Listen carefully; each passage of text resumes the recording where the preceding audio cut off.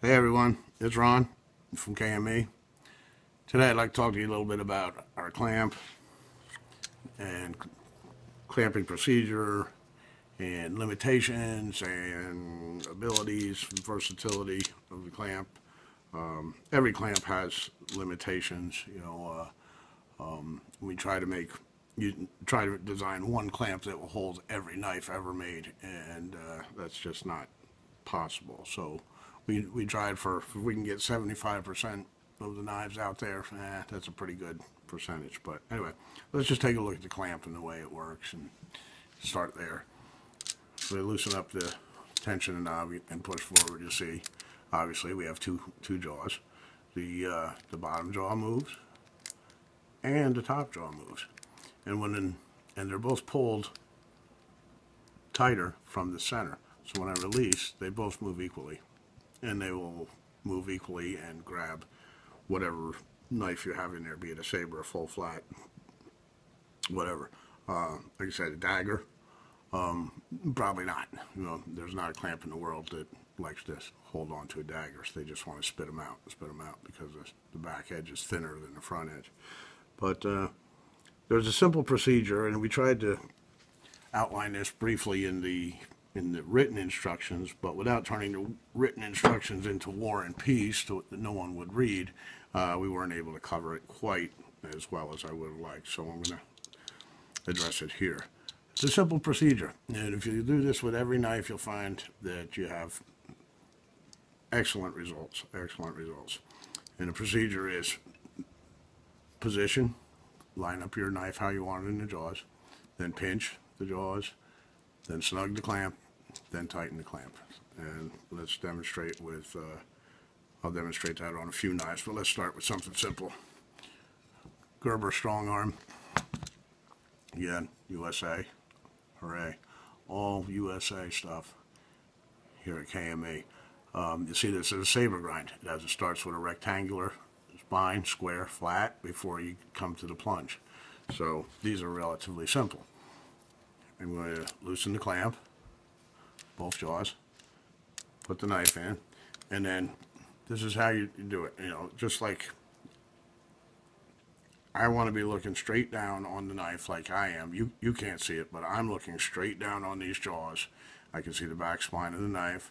I can see how it is lined up in relation to the lines on the jaws. And when I have it right where I want it, then the most important thing, here we go, is pinch.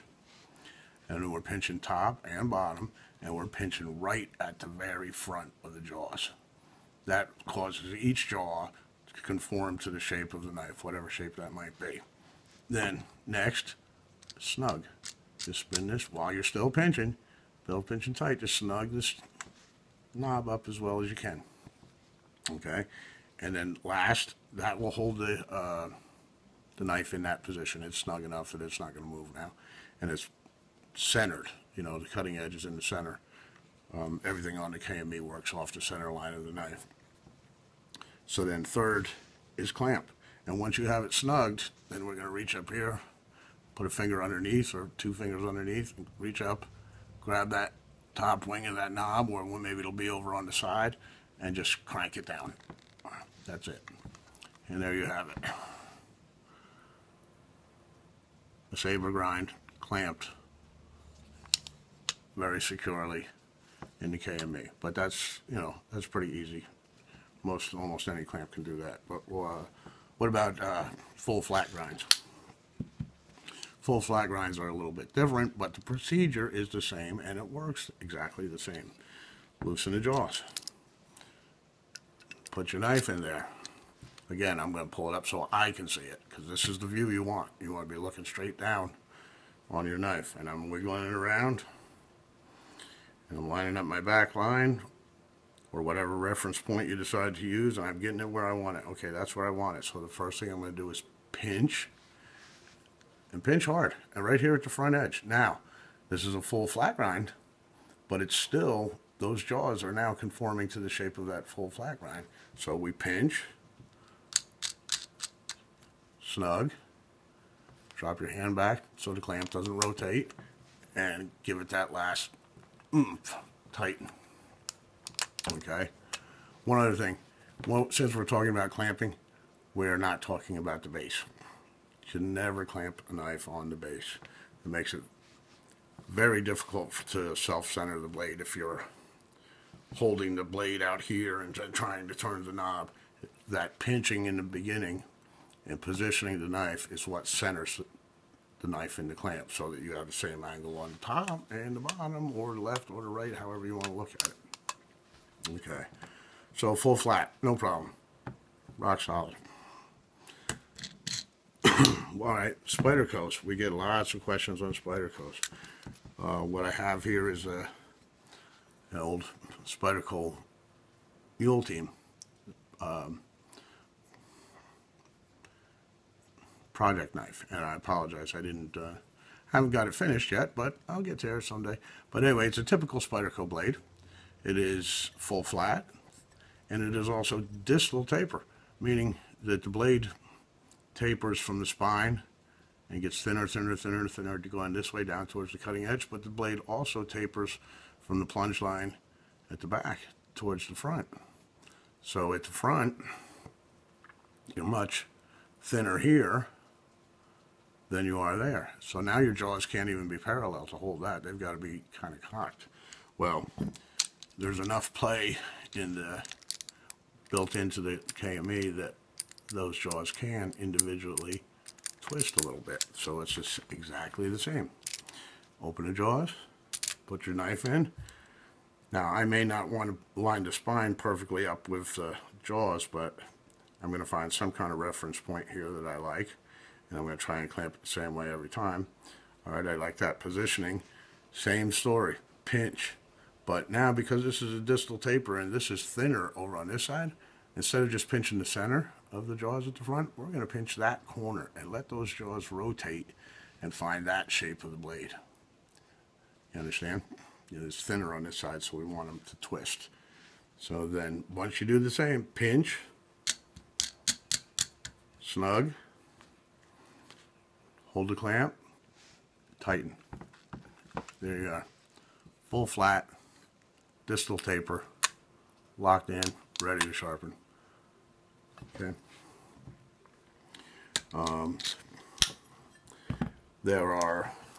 It used to be everything was either full flat or saber, but now we have all kinds of crazy grinds. Here's a HK mini axis in D2, and you'll notice that it's got a swedge on the top or a false grind. It's still the same. You're going to open the clamp, set it on there. Now I'm going to line it up, and I want, you see there's just a little bit of flat land over here. I would like to have at least one corner of the clamp on that. It's not absolutely necessary, but it helps. Pretty close to that thumb stud. So just letting you know what I'm doing here. And now again, I'm going to line it up. From my view, I'm sorry I can't show you this for the camera, but you know, this is the view you're supposed to be using. Same thing, I have it where I want it. Pinch the very front jaws. Get those jaws to align to that blade shape. Snug. Then drop your hand back and tighten. That's it. It's in there. And it's centered. You know, you'll have the same angle on both sides on the video. It's always difficult on video. Things don't work out quite like you plan. Like I say, pinch. All right, let's try it again. Pinch this side. Spin this up. Lock it in. There. Now, we got it. All right. So, oh, the other thing. Cerakote, or a really well polished blade, or something that you really don't want scratched. The KME jaws are obviously rubber lined with neoprene. So we'll take, say, my prize Guardian Tactical Alexis.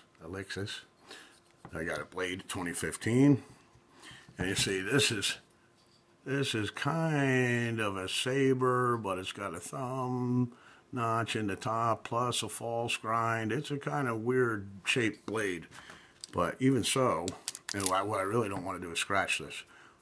Most of my knives I use and I beat them up. This one I try to take a little bit better care of. And the rubber in the jaws helps. So loosen the jaws. And I think you guys can pretty well predict by now. What are we going to do? We are going to position the blade where we want it. Pinch the very front edge. Position, pinch, snug. Then drop your hand back so the clamp doesn't rotate, and tighten. That's it. Give it that last oomph to lock it in, and there you go.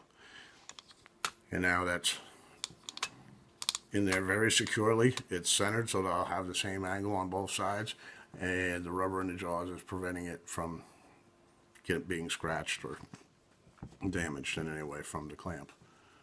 So that's pretty much it. I mean, bigger full flats.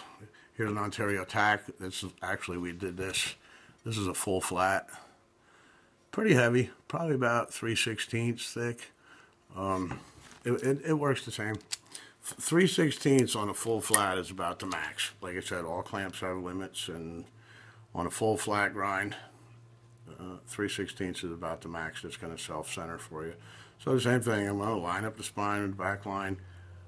So position, pinch, snug, tighten. There you go. 3/16, full flat, locked in there, beautiful for sharpening.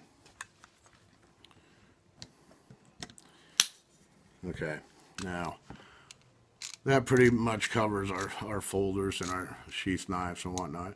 How about pen knives? Let's swap out for the pen knife jaws, because the rules are still the same, but there's just a little bit difference.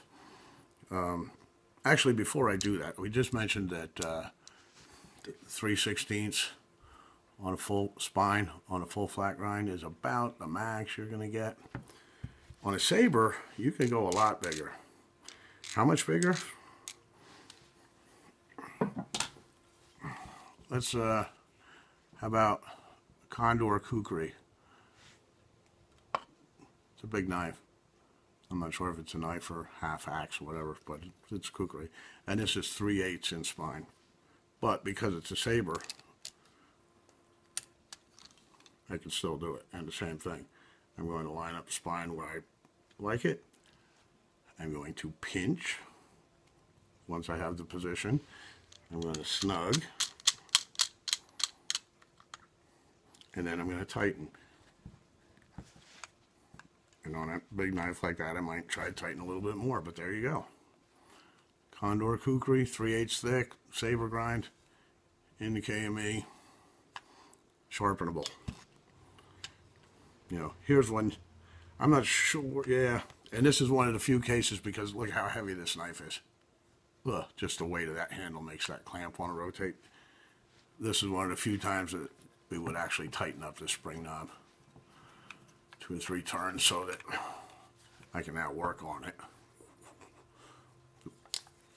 Still rotate it, but the clamp is supportive enough. The rotation, the weight of the handle won't make it rotate. So anyway, yeah, 3/8 in a saber grind. It may be bigger, I'm not sure. That's just the biggest knife I happen to have. Okay, let's put that aside. And move the pen knife jaws first. Back this. As soon as you take a big knife out, back this back off. The tension knob should always be flush with the threads at the back. Okay, so now we want to put the pen knife jaws in. Back your knob off a little further than usual. And the trick that I have found for switching the pen knife jaws, switching jaws, any jaws, is down to take the jaws out. Point sharpener down. Push forward, open them up, and they'll about fall out. Now, while you're still pushing on that plunger, turn it up to put the new jaws in. See, that way gravity can help you. It'll hold that jaw while you put the second one in, and just drop it into place. Tighten the knob back up into working range. And, all right, pen knives. little buck sheep's foot. And bring this up here. You can see that that is actually a saber grind. It's a tiny little knife, but it is a saber. It's not a full flat or a full hollow. So when you're using the penknife jaws and a full flat, or excuse me, a saber, you want as little of that blade in those jaws as possible. Like, never come back even to the first line. I want to see the thumb clip, the nail clip? When I have that clamp, I actually want to be able to see the bottom of that. It's amazing how little of the knife has to be in the clamp. I'm actually lining up the front of the jaws right now, right where the saber intersects the primary grind, and it's the same thing. Pinch, snug, and then tighten. And there you go. Little tiny buck, sheep's foot, saber grind. Look how little of that blade is in there. Maybe a 16th. You can actually see the nail notch sticking out. But look, it's in there tight, you know. Very much sharpenable. And to take it out, you want to pinch. Always pinch the jaws while you're taking the knife out too. Whenever we're putting a knife in or out of the jaws, it's both hands on the sharpener, not on the knife. And we're gonna just pinch, loosen the knob, and then once the knob's loosened, pull it out. Here's a buck. I believe this is 300, 308. I should have two pairs of glasses, but this knife is a full hollow grind from top to bottom. And a full flat, when we're into slip joints, a full flat or a full hollow needs to go into clamp just a little bit deeper than a saber. So, but it's still the same thing. I'm going to put it in there, and actually I like to do it with the nail notch up so I can see what I'm doing. This gives me a better sense of what's going on, you know, how much I have in there. So I have it positioned, I'm pinching, I'm then snugging, and then hold the clamp again and tighten. And there you go.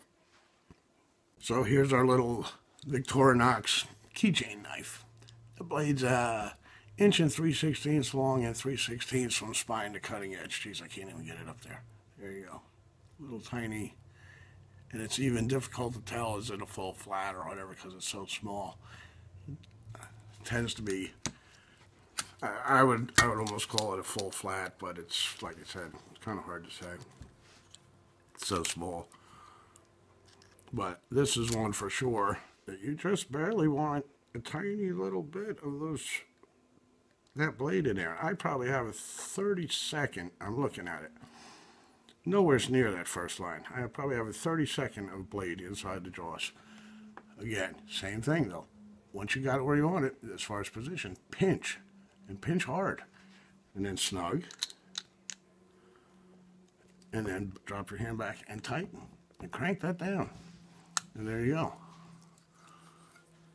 Let's see if I can get this to where you guys can see it. 3/16 blade. I know I can get this at 18 degrees on the sharpener. I don't know why anyone would want to really sharpen it that low, but you can. But you know, 20 degrees, no problem. I have done them as low as 17, but you're coming pretty close to hitting this penknife jaws at that point. But and same thing. When we go to remove it, pinch so the knife doesn't fall out, loosen the knob, take them out. Okay. Matter of fact, that same procedure is exactly the same for the scissor sharpener. Loosen the knob, put your scissor in. Like I said, I like to come from the bottom and then come up out of there. I'm just gonna turn it so I can see what I'm doing, and what I want is the top edge of the scissor to be pretty well parallel with the top of the scissor jaw. Right there, that's where I like it. So I'm going to pinch, and then in this case, I don't have to snug. I can just go right to tighten.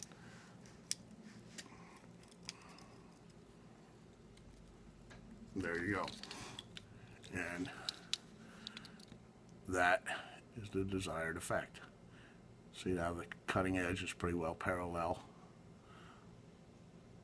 with the top of the jaw. That's it. But that position, pinch, snug, tighten will work extremely well on almost any knife that you ever need to put in the jaws. So just wanted to pass that on to you. And then if you want to move to the base, move to the base, but don't clamp your knife on the base. You know, it makes it very difficult. I'm trying to put this in there and line it up and hold the clamp, and then you also run a chance of the knife being in the clamp a little bit crooked where it's not self-centering. Once you have it clamped, then you can move to the base and sharpen if you prefer, but don't clamp on the base. So anyway, that's our tip for today, and thank you very much, and we'll look forward to talking to you and hearing your ideas and thoughts, because we're always trying to improve. Thank you very much, guys.